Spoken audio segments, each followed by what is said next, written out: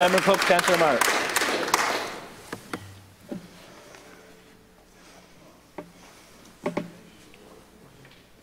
Mr. Speaker, what is this minister even talking about? Has he listened to any of the experts? Has he listened to anyone in Pride and Education, the Child and Youth Advocate, the Women's Council, all of the Pride groups, all of the trans and non-binary students, their parents, who are saying their lives are at risk?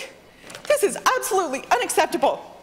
And I really hope that everyone in this House, including on that side, will stand up against this nonsense. It's beyond nonsense. It's harmful. There are lives at risk.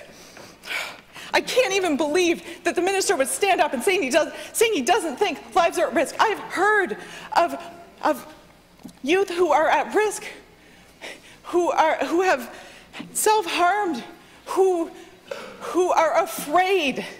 And this minister does not care at all about their rights, the LGBTQ+ rights. Why does the minister insist on putting their lives at risk by dead naming and misgendering them?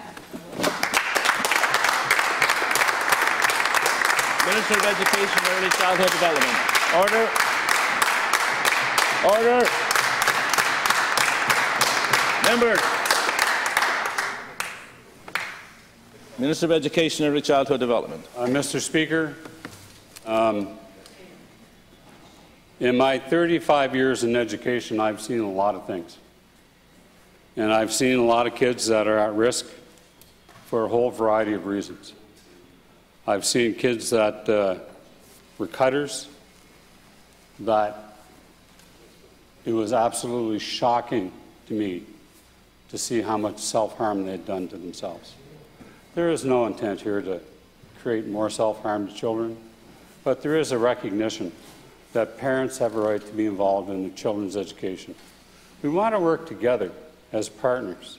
And like having been involved in the system and seeing these things firsthand, like this, there's this one child that comes right to mind whose arms were cut from top to bottom because her pain was so bad that cutting takes that pain away. Time, Minister. Order. The chef de l'opposition officielle.